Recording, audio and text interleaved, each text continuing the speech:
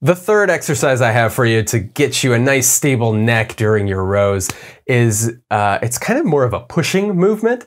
It's the Turkish get up. Now, this one is pretty complicated to do the whole thing if you've never done it before. I suggest learning it in steps.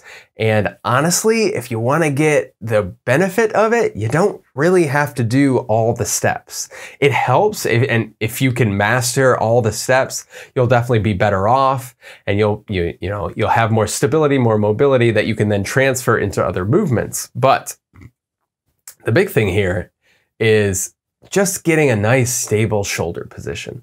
So for the Turkish get up, you're laying down on your back, you got one hand up in the air, and you're punching and kind of crunch and turning onto your opposite elbow. If that's all you can do, then that's probably enough. But you have to cue it correctly. So when I come up to my elbow, it's really easy to let my body weight just kind of sag down like this.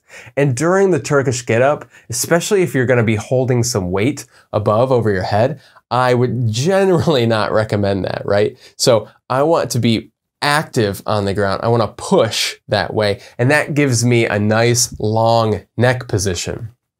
So I'm starting to train my neck stability in various different positions. Now it's not just, am I getting the right position in my pelvis, in my lumbar spine, in my thoracic spine, but am I getting am I adopting different positions, but also keeping my neck stable? And so doing the Turkish get up isn't quite as hard as directly opposing gravity in the row, where my head is prone to going forward or falling down.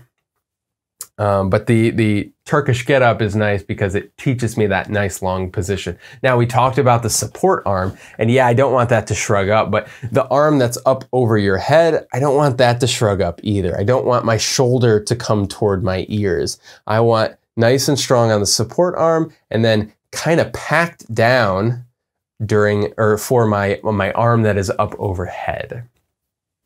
One of the cues that have kind of stuck with me, I think it's from Pavel Tsatsouline, the Russian kettlebell guy.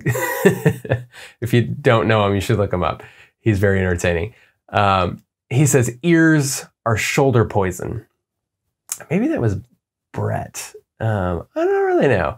Anyways, ears are shoulder poison. So I don't want to shrug my shoulders up towards my ears. I want a nice long neck position. And what you'll notice is when I mess up my row, my shoulders start coming up towards my ears, and my ears start to fall back as my head falls forward. So doing the Turkish get up with a nice long neck is great for preparing a nice stable neck for the row.